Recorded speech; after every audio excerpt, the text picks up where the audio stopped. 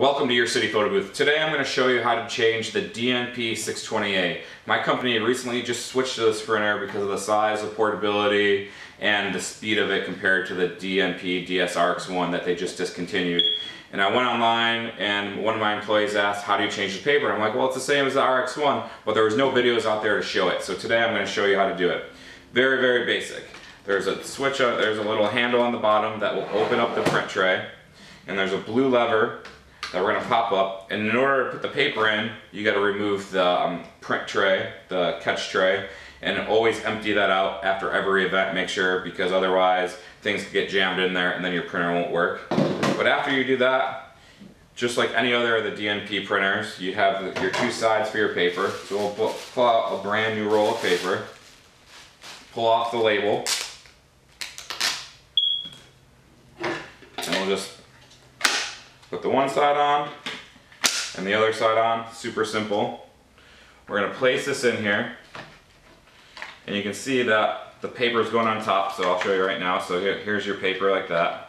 When you put it in, you don't have to put it like this. I just want to show you that that's how it goes in.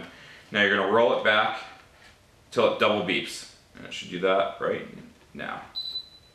So once it double beeps, that means your paper is in there right.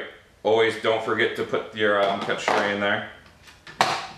After that's done, you're going to put the ink in, and the ink has a tray for it, so it slides in like that. So we'll pull out the ink tray, pull out the ink, and then the yellow goes on the top left-hand corner, and then the right side of that snaps into place, and then the rest is the same. And literally what we're going to do is just going to slide it in. Now once we close it, it's going to always print 5 times. So once it prints 5 times, you know everything's aligned, the printer's all set, and you can hear it doing that right now. There's always extra paper, so don't think you're wasting paper.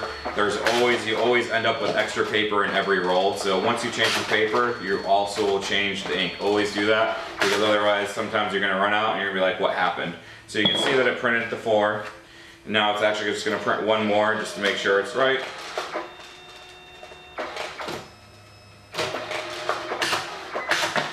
And that's it. And your printer is loaded and ready to go.